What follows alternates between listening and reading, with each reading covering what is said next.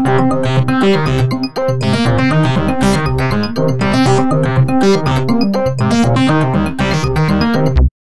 folks, Doxy here, and in this video I'm going to be showing you how to build the updated version of my Tower Darkroom mob spawner. And this Darkroom is the centerpiece for a multiple part tutorial series that I am doing that processes mobs for the harvesting of experience and items. But right now for this tutorial I'm just going to be showing you how to build one of these darkrooms.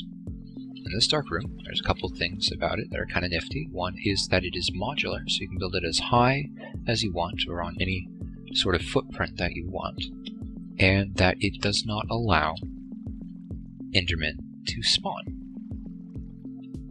Another interesting thing about it is that there are a maximum of 16 blocks that mobs need to travel to get to the central collection point, and that the majority of spawning spaces right at this level here are right next to a transportation water flow. And with that, I'm going to be showing you how to build it. Now the first thing you need to do is locate your center. And once you've located your center, you want to build two platforms in opposite directions that are 8 by 3. And then you want to build one level up from there, a platform that is 8 deep in both directions. This is the level where your tributaries are going to be located. Once you get to this point, you'll want to build a 3-high wall all the way around the entire thing. And once you get this completely marked off, you'll be wanting to designate where your channels are. And your channels alternate every other block, and make sure that the center, if you want to do this right, has a partition right here where your center hole is. And once you get to this point, you'll want to build your walls around this. Your walls are just too high, the height of your mob. At this point, you'll probably want to fill in the channels with water. 1 block in the tributaries and 3 wide in the main arterial. Now the quick way to fill your water is to grab your 2 buckets of water. I'm in creative right now, so you won't quite notice this, but you want to put 1 in both corners, and this creates an infinite spring, and you can just take water from this cinder block right here. Now you're almost done with the floors at this point. There's one very critical point that you need to build if you're going to be building any floors above this one, and that is to build right exactly here, so that there's a space behind here, and it doesn't go into the 3 by 3 hole, 2 more platforms that are 3 by 8.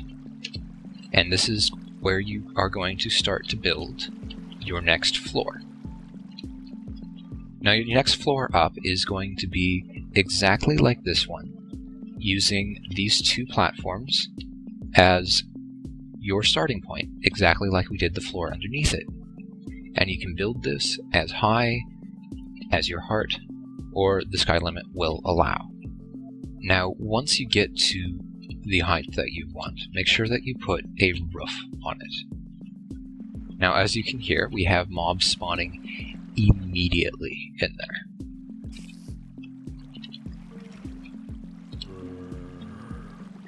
Yeah, look at them. Now if something in this video confused you, here is a level by level walkthrough of how to build this floor.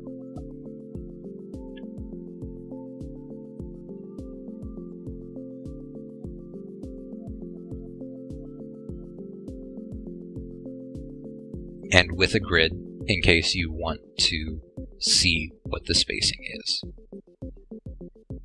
Finally, I'd like to note that if you really want to, this world file is available for download from Planet Minecraft The link is in the description.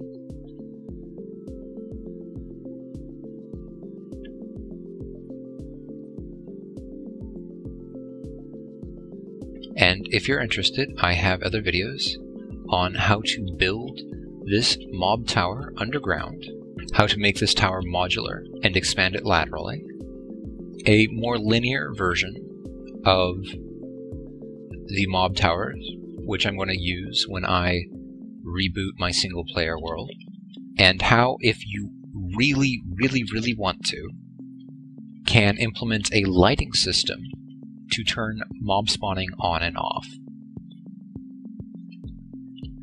And then once you have the mob spawning room of your choice, I have videos on how to sort the mobs, how to transport the mobs, how to crush the mobs, and how to automate the crushing of those mobs. And with that, I'm going to leave you the links, give you a couple seconds to click them, and then say goodbye. Goodbye.